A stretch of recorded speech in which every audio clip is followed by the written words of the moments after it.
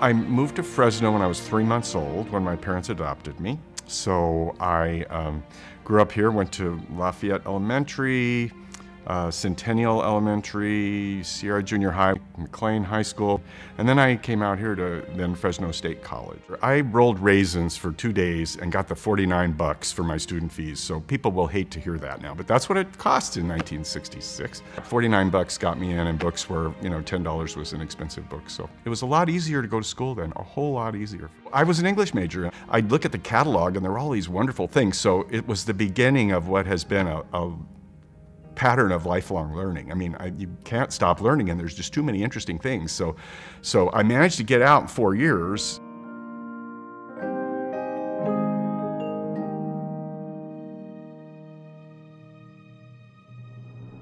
My business model is making Monday the best day of the week.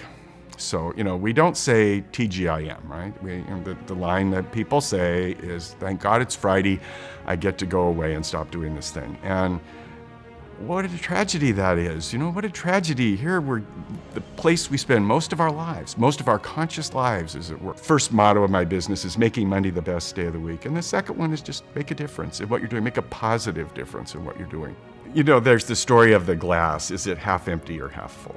And some people say it's half empty and they go around grumpy because it's the end of their life or whatever. And some people say it's half full and isn't this cool? And my belief is that it's completely full all the time.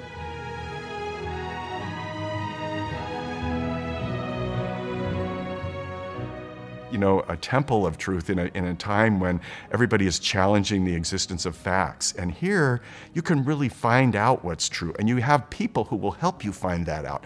People called librarians. I thought, I didn't know what they did but put books on stacks, but they have these incredible resources. So Peter asked me if I'd be willing to help with the friends. I thought, well, yeah, I should do that. And I have thoroughly enjoyed it. We bring programs in for folks who are the friends of the library and help with that. And that's been fun. But also just talking about the library and the community and representing it and reminding people how important it is that it's here. To those who much is given, much is required. And I think that really is true. So, and for those of us who are older, the olders, who have maybe time and maybe money and maybe not so much energy, but well, you can buy a little energy, you know, are we investing back in the community? Because I plan on staying here and I want it to be the kind of community I'm proud of.